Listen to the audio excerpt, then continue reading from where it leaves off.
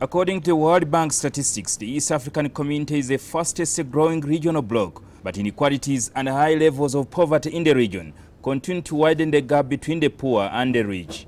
The concentration of wealth has remained largely unchanged over the years.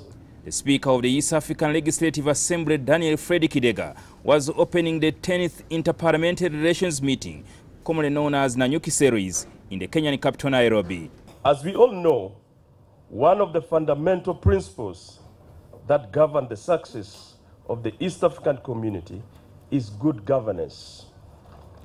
When poverty and inequality persists in a society, it weakens the political processes and promotes deficient governance structures.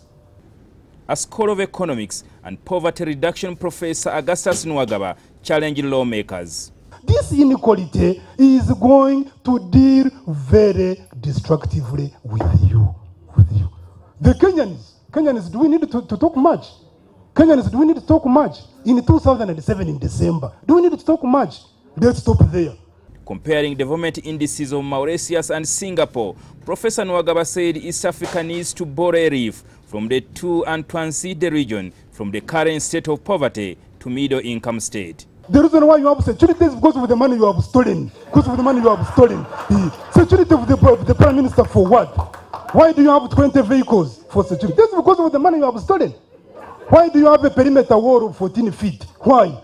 Professor Nuwagaba commended what he referred to as steady progress by political leaders in Kenya that is now ranked high in the region.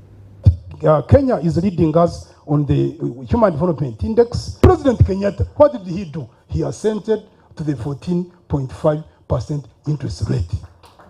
We want salute Kenya. We want to salute Kenya. You cannot continue to strangle investment. And the government continue borrowing, very, very heavy borrowing in terms of managing the fiscal metrics.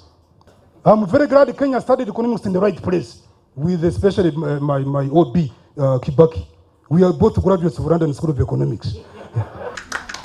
This, according to Professor Nuwagaba, has made Kenya enjoy both high foreign direct and domestic investments with relatively high industrialization compared to Uganda. And if I showed you the cost of investment in Singapore, is it too? Cost of investment in China, 0.00, those who studied mathematics, 0.00067 recurring money in China is free. Don't ask yourself why money in China is just free.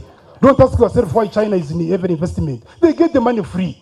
Despite Kenya's level of growth as compared to the rest of the region, the per capita income of Kenya remains at $1,358, representing 45.2% of the population, living under $1.25 a day, an indication of a sharp contradiction to the realities aimed at bringing an end to poverty among the East Africans. This house, I took a picture in Ijijiri. This house is in Ijijiri, you all know it. It's not a theoretical house. So don't see that it's just an architectural drawing. The house is in Ijijiri here. But also this one is in existence here, just a few meters from it. And you think that you are going to sleep here and be happy. The benefit stream accruing from any of this so-called common market must be such that it is able to empirically deliver this benefit stream to everyone. How does this person feel that East Africa is there? I want to feed it. How does he feed it? How does he have it? How does he see it? It is not supposed to be a... It's not... East Africa is not... Don't take it as a theoretical concept. It's something which is real, in people's real life. Jingo Francis, NTV, in Nairobi, Kenya.